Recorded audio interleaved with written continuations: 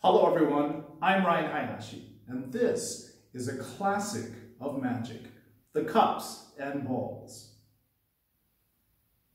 Thousands of years of history, from hieroglyphic drawings in Egypt and stories from ancient China, this is the oldest trick in magic.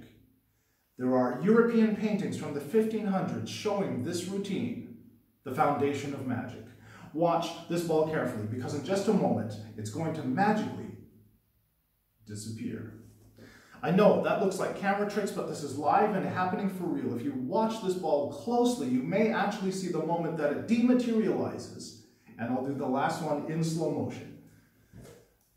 The wand does not cause the ball to completely disappear. I don't delete it from existence, I just cause it to temporarily become invisible. But the balls never go far because they always come back.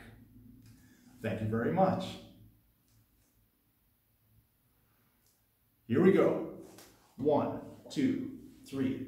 Watch closely. Did you see it? I caused the balls to dematerialize and all gather here under the center cup.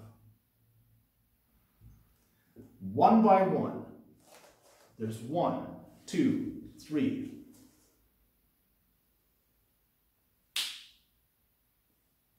Instant teleportation.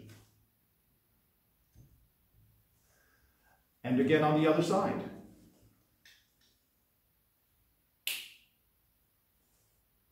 That leaves just one more to go. This last one I will do slowly and fairly so you can actually see every movement. Watch this ball and you may actually see it disappear and join the others because those balls like being together. I know that's a lot to follow because I have 3 balls and you have only 2 eyes. So to make this easier to follow, what if we take one ball away? Or for that matter, what if we take another one away and try the trick with just 1 ball? Or we could even go further and take them all away and see what happens. But the problem is the classic cups and balls always need 3 cups and 3 balls. So this one is back. Same thing here. This one is also back.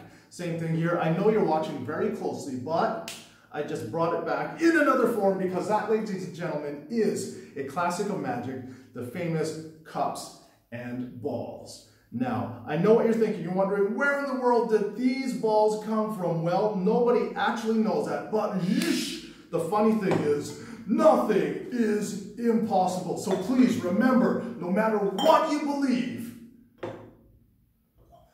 reality is always a question of perception. And that, ladies and gentlemen, is my cups and balls. I'm Ryan Hayashi. Thank you very much.